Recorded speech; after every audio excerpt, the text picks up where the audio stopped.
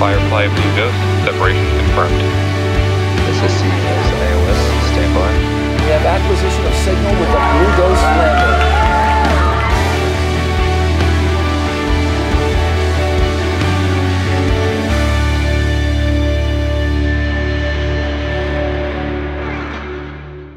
My name is Hung Annie Vo Cohen. I am a flight director for Blue Ghost Mission 1. I'm also an assembly integration and test engineer.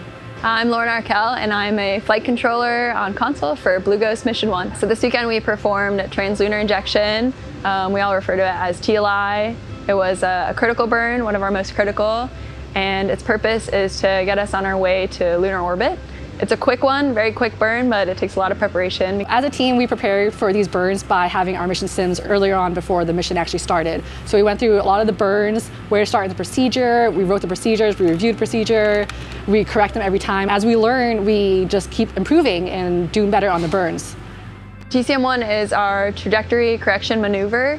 So that's a really quick burn, and that'll set us up so that we're in the best place we can be for our next burn, which is LOI. So a little comparison, the correction maneuver was I think around 3 seconds, and LOI is over 4 minutes. So this will be our longest burn. It'll be a really good test on our system. LOI, our lunar orbit insertion, is our maneuver to where we pull the brakes basically to get into lunar orbit. So as we swing out from TLI, we're going to burn to go into lunar orbit.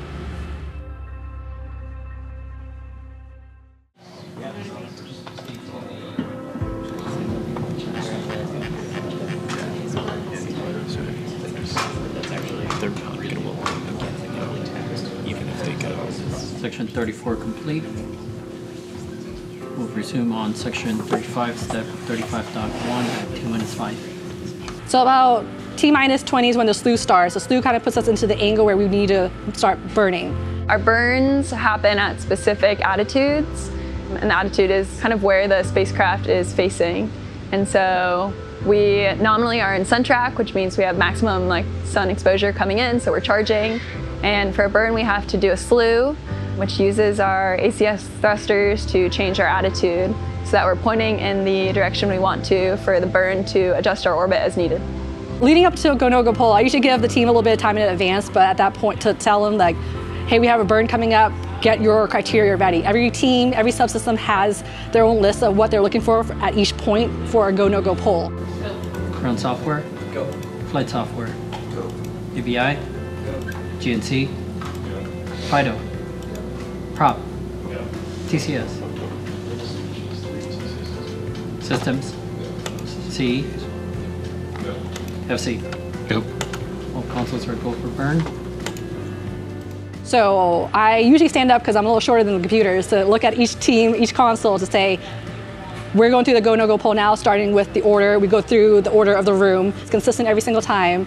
And the team reports go or no-go, and I skip on to go to the next one for that subsystem to review if they're missing something, need a little bit extra data, need a moment to analyze before they give their confirmed go. And then I circle back to them, wait, and then once the teams all go, the entire team has to approve or go. Then we go and we just keep going. If not, then we have to figure out what's next. We might have to abort, we stop, we replan everything, so we have to figure out what we do then. That is the moment that we're preparing to fire. At T-minus 5, the tanks press, and during that time, the team does a quick analysis to see are we pressed at the right pressures in order to actually burn properly and have the right mixture ratios and everything for the engines. Once they get the go, no-go poll there, we are go. It is autonomous at that point, and at T0, we're firing, we're going.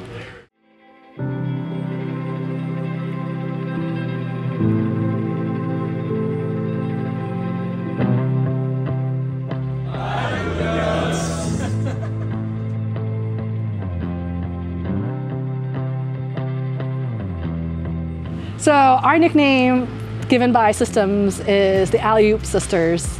I didn't watch much basketball, but I believe it says that one of us sets it up for the other person to slam dunk into the hoop.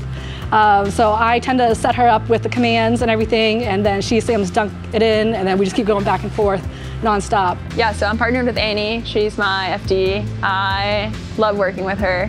I've learned a ton from her, and I think we match each other's energy and knowledge well. She has an overload of spacecraft knowledge and Firefly knowledge from all her testing days and being on the integration and test team for Firefly. So that is super helpful. And then I come from more of the ops role, so the like procedural planning. I think I kind of bring that to the team, so it's a really good match. Lauren is my flight controller on this mission, so we have been paired together since the beginning, since Mission Sims. And she's absolutely incredible, and I think we made a really good match together. Some fun things that we learned on mission during the quiescent ops when we were talking about the most randomest things.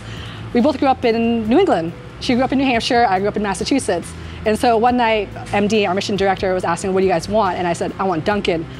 And she was like, only some people like Dunkin'. I'm like, that's right, New Englanders like Dunkin'. So we got our Dunkin' Donuts that day. It's really easy to get focused on something in ops and be set in the moment, especially with these like stressful procedures, like the burns we're preparing for. And whenever we're in a stressful situation or feel a little tense, we'll like reach over and touch each other's arm, and just like a reminder. It's like a different sense and reminder, like, oh, we're in the room, we're doing operations, like a good check for where we are, and keeps us grounded. One of the funny things that Lauren does on ops is she fist bumps me every time we do something great, and it's this nice little like, yeah, we did this. So it's like very like enthusiastic, like helpful when the moments are like hard, or we have time where it's like it's critical. It's been like go, go, go, go, go, and then at the end of it, she's turned, she fist bumps, and it's like, yeah, we did it. Working with her closely, I've gotten to know her personally and learned a lot about her. She's given me a lot of advice, being a woman in STEM. She's a great role model. Oh, I'm gonna get upset.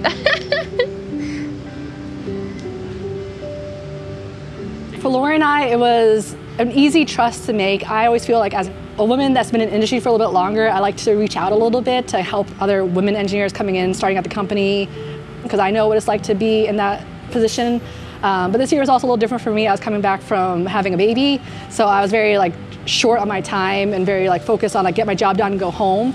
But she was also assigned to work on the RACSAT, which is AIDs, so I actually get to help her with that and kind of build that relationship, build the trust, and help each other there. One thing that I've noticed is like she is the most dedicated mom and loves to talk about her daughter. She like always shows me pictures. She's like, oh, Amelia did this yesterday, and I love it. I love like being able to include that personal moment since we're working so long on these shifts. It kind of like brings you back to the moment as well. Sometimes if you're locked in on something else, and helps a lot. So I think for a call sign, I would call her The Rock. Annie the Rock would be her call sign. My call sign for Lauren would be Duncan, because in our alley-oop dynamic, she's the dunker and she's also from New England. I'm super appreciative to be partnered with Annie. I think in ops there are a lot of stressful moments and then a lot of moments to celebrate, so it's really great to have someone that I can communicate well with, and I've kind of now built a bond with that I think will never go away.